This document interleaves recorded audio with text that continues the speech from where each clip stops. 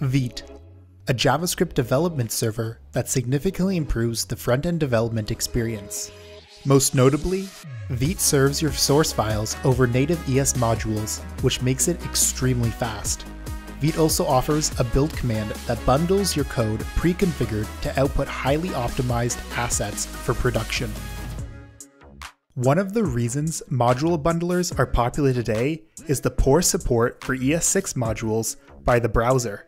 Many modern browsers now support native ES6 modules, which means you can use import and export statements natively.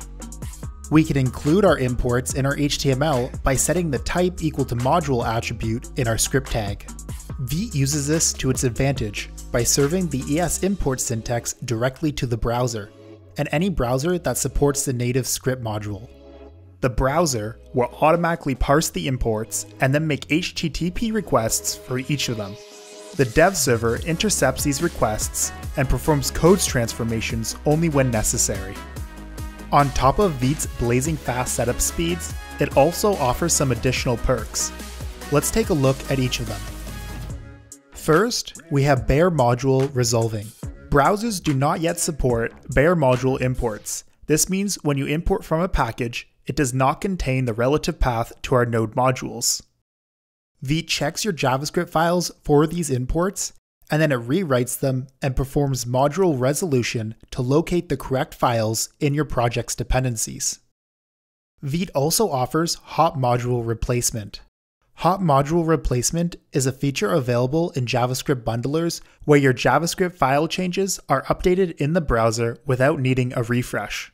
With Vite, all your file changes are reflected in the browser almost immediately. This is because Vite decouples replacement performance from the total number of modules.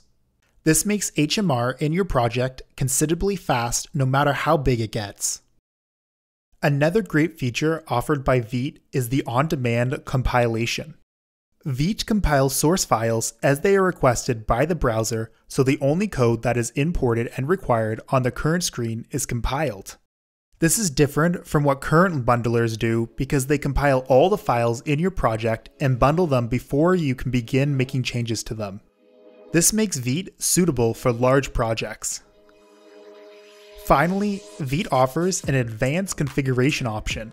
If you like to have more control over your project, you can extend the default configuration of your project with the vite.config.json or the vite.config.ts file. You may also explicitly specify a config file using the Vite CLI. Now let's take a look at how we can get started using Vite in a new application. To do this, we can make use of the Create Vite app, which provides boilerplate to bootstrap new Vite projects. For this example, we'll create a Vue project, but as you can see, Vite is framework agnostic and you can use whatever you'd like. We'll use the name Testing Vite as the project name for this tutorial, but it can be replaced with whatever name you deem fit. We can then spin up our development server in the browser by running the dev command. For production builds, Vite uses rollup under the hood. This means you can pass most options to Vite that you would to rollup. The production build outputs to a dist directory located in the root of your project.